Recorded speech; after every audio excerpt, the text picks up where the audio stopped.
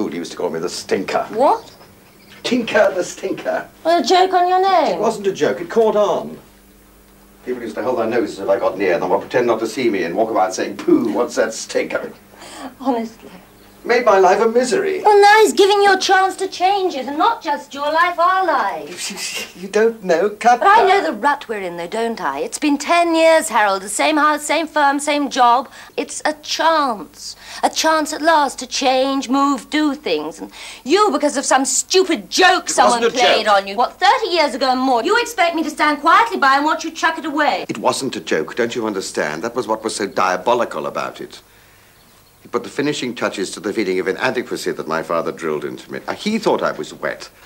To be told every day by my peers that I was also offensive. Jack Cutler meant to destroy me, and he very nearly succeeded. Well, I think you're making a bit much of it. It sounds like a typical bit of adolescent boy's beastliness to me. And anyway, it's history. I'm trying to explain. I know your father was a monster. I met him, and I've had to live with your woeful insecurity. But this is really being childish. I'm your wife. You say you love me. Well, you know I do. Then take the job. At least see if your old school pal means it. Please. For my sake, I want a bit of life before I die. Well, we'll see. Well, we all know what that means, don't we? Oh, don't go off like that.